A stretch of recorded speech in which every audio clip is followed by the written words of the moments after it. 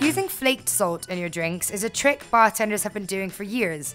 It's a really easy way to elevate your at-home drink-making skills. To demonstrate, I'm going to show you another tasty tipple, a Paloma.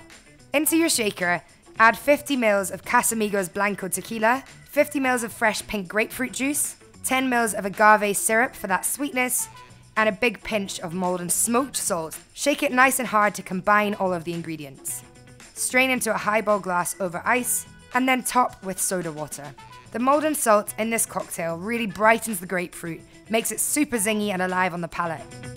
Now, because you smell your drink before you actually taste it, garnishing a drink is really important. The garnish, in turn, has a strong effect on the flavour of the drink. For this drink, I'm going to use a pink grapefruit slice and some fresh rosemary from the garden. Rosemary and grapefruit are a match made in heaven.